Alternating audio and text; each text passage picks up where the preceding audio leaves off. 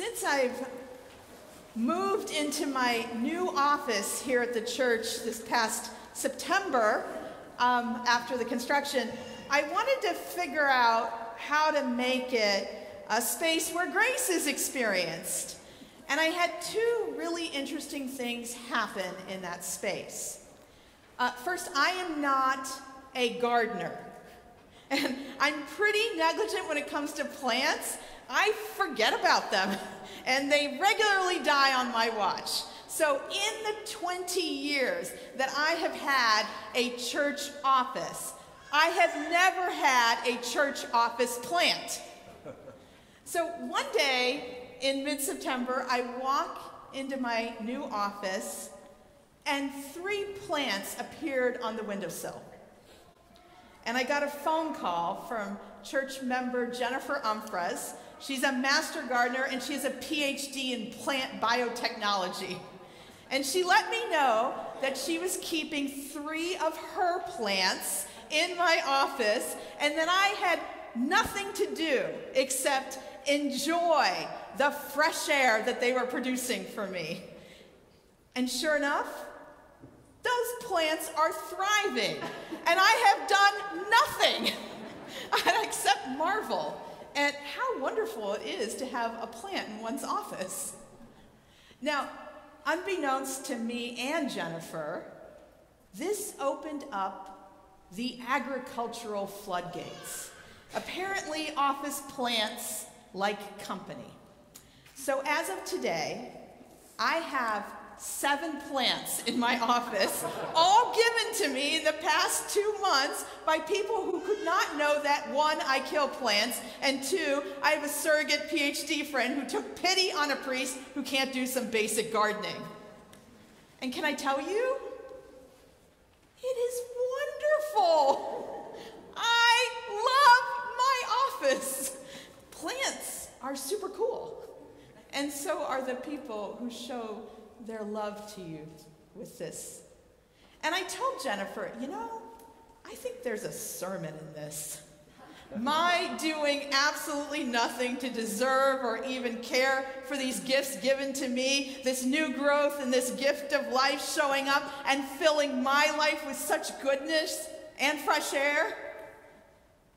An office filled with undeserved plants is like a divine Savior who covers himself with flesh in humanity and comes and takes away all the sins of the world without anyone ever doing anything.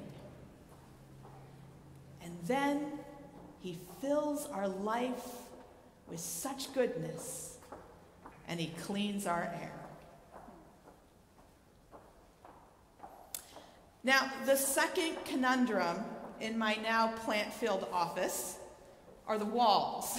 They're bare, and I couldn't figure out what to put up on them. I used to have a wall full of crosses when I had my previous office here, but then after the construction and when we moved and I had my temporary office over at the Jewish synagogue, I kind of felt uncomfortable putting up a wall full of crosses there, so I decided it was time to share the wealth, and I gave all the crosses away. And all these crosses had been given to me over the 2 decades of my ministry by people who were beautiful, and they gave them to me, and so now I have shared them with others. So in September, along with the plants that showed up in my office, I was surprised by another gift. And this one was an office warming present from Rachel Dougal, who's also a member of our congregation, and interestingly, another master gardener. I don't know what it is with you gardeners. You guys are a generous lot.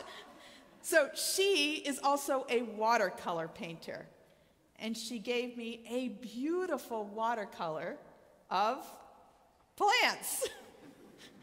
And that is currently the only thing that's hanging on my office walls. So now I have plants and a beautiful watercolor. And so I began to think, okay, what should I put on the other walls that represents me? Well, I like words. And at a recent funeral that I went to of a friend who suddenly died. She had a massive heart attack. I heard a verse of scripture in her funeral that reminded me of her, and it moved me, and it challenged me, and it captivated me. So I got it on a big canvas, so I won't forget it, ignore it, and hopefully it will remind me over and over again of the good news of the gospel. And it comes from the 13th chapter of 1 Corinthians, and it is this: love does not brood over injury.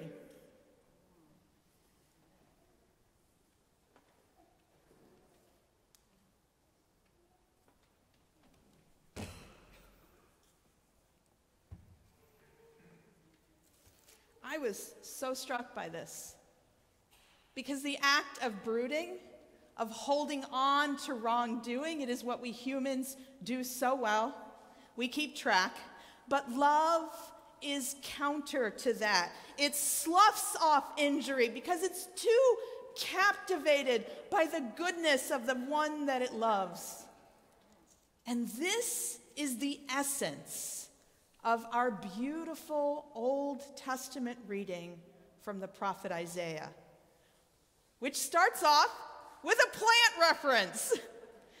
A shoot shall come out from the stump of Jesse, and a branch shall grow out of his roots. So let me give you a little context. There was a covenant that God made with the people called Israel. And these were the ones that he delivered from Egypt out of slavery and gave them the promised land filled with milk and honey. And the covenant that God made with these people was this: they would have fidelity to the Lord God, and God would grow them as a nation. And their sign of fidelity to the God who saved them, it was pretty simple. Treat those who were impoverished or destitute with dignity, lifting them up as they were bowed down by the weight of their struggles, just like the Israelites were when they were slaves in Egypt. And the struggles that the poor and the destitute have are real, are they not? I got a call from a parishioner who shared with me how she had a friend who knew this family, and the father had mental illness, and he burned down their trailer. And the mom and the two kids escaped, and the father went into the hospital and then was being charged and was going to go to jail. But the mother and the two kids had nowhere to live because there isn't sustainable housing that's affordable for people here in our counties. So someone set up a GoFundMe page for this family, and this church contributed because that's what the Lord wants us to do. Just this past week, I got a phone call from another person. She had a car accident, and her car was totaled. So she had to go and lease a different car, and that lease was $200 a month more than her previous one. And so she had no money as a single mom to provide for her 15-year-old son basic needs like underwear and a blanket. So I called a church family, and they are eager to provide for this beautiful little family, a mother and child, and they're going to get everything that he needs and some Christmas presents to boot so that they can have a good Christmas. Caring for those who are marginalized is what we're called to do. It was what the nation of Israel was called to do, but we find out in the chapter before our reading, in chapter 10, that they are doing the exact opposite with their policies and their practices. And so the prophet Isaiah reads them the riot act. Here's what he says: "Woe to those who enact unjust statutes, and to those who constantly record harmful decisions so as to deprive the needy of justice and rob the poor among my people of their rights, so that the widows may be their spoil and that they may plunder the orphans. God is not pleased.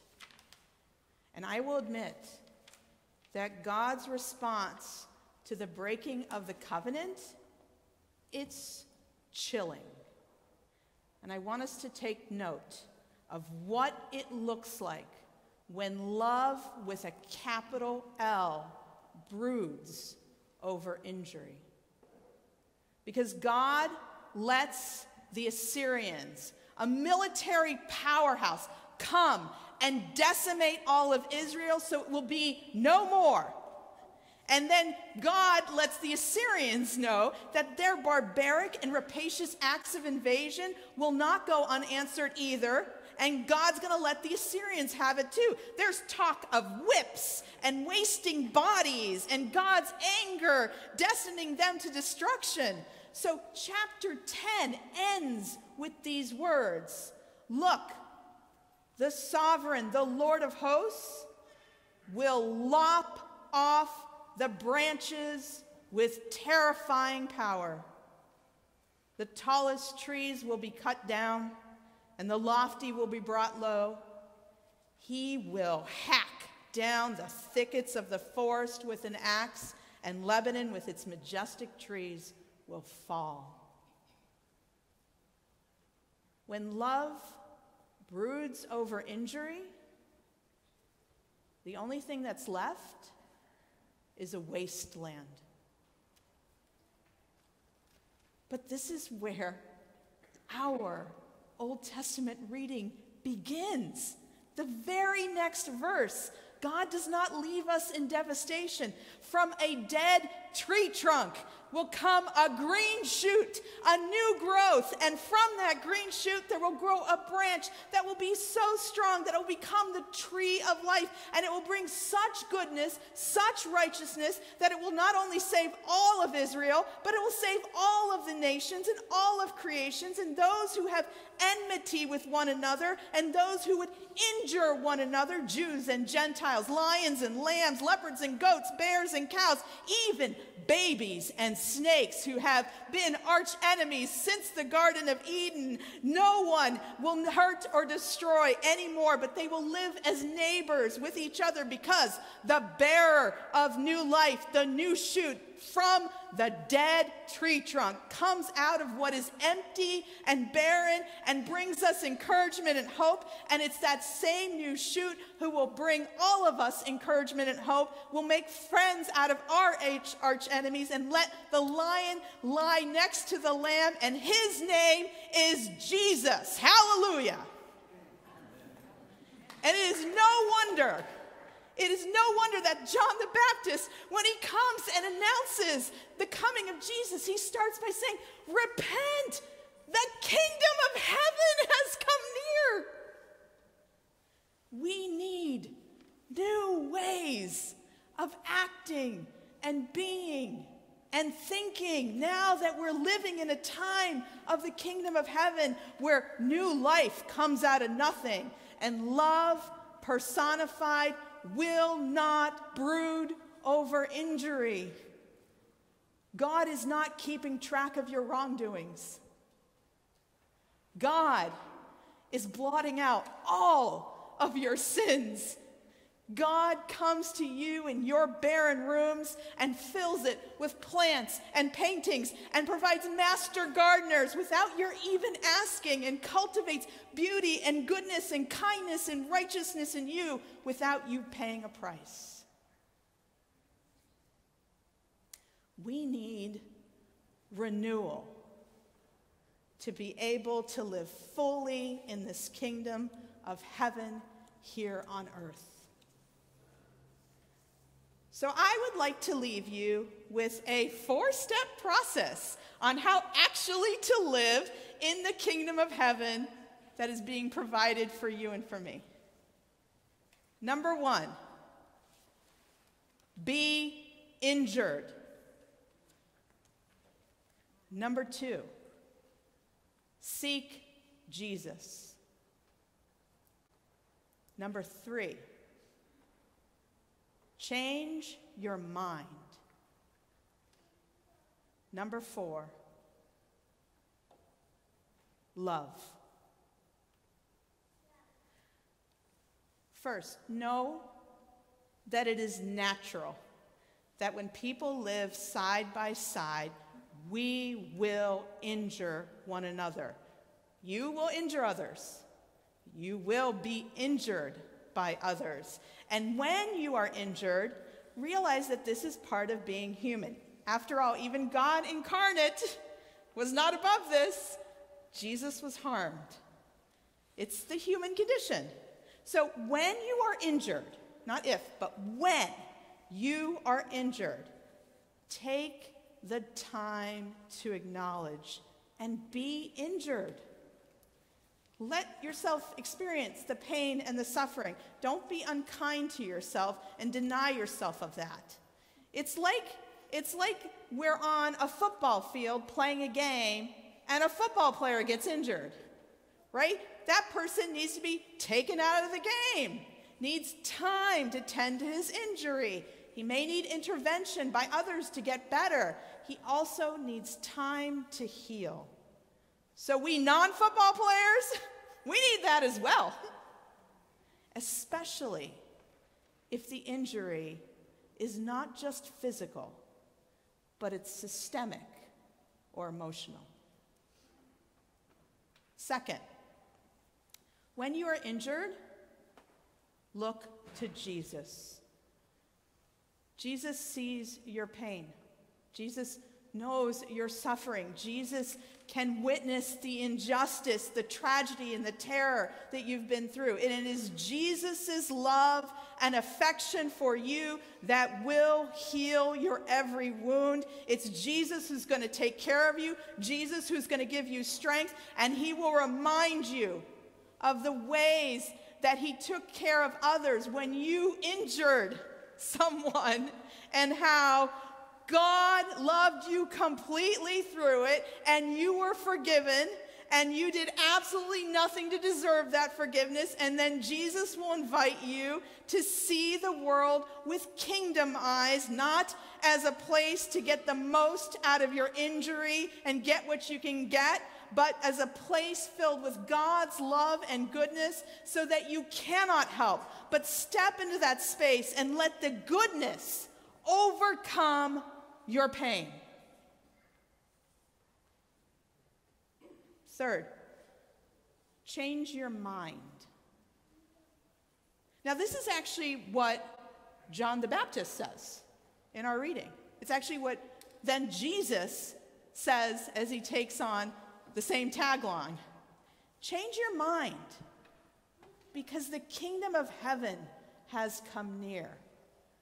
The Greek word is metanoia, and the word stems are meta and noia. Meta, you've heard before, when you put it together with a different word, it means to change. So metamorphosis, right? Change your form. Noia is thought, to think. So metanoia, change your thoughts. Change the way you think. Change your mind. So rethink your injury. Is there another way for you to approach it that gives you life and lets you live in a space where beautiful things can happen all around you, in you, and through you, and can happen for you even though you did nothing to deserve it? This can happen when you change your mind. When you stop seeing an injury as driving the process, and you begin to do number 4, love. Now, you and I know, without a doubt, that love changes everything. It is because of God's love shown to us through Jesus Christ that everything has changed. And that love lives in you and will change how you experience your injury as well. At some point, lingering on your pain and your suffering prevents you from living fully. And this is why love does not brood over injury. It cannot. Love is seeking to forgive. Love is trying to see the person worthy of love and not be an enemy. Love is trying to live in a place where regularly new shoots of life come from the dead tree trunks, and plants and painters and master gardeners and angels of all kind appear beside us when we're suffering without us even seeking them, and provide beauty and goodness and righteousness that heal us. During Advent, may you embrace this wonderful new world in the kingdom of heaven, where wolves live beside lambs, where leopards live in harmony with bears and cows and goats, and the little child shall lead them.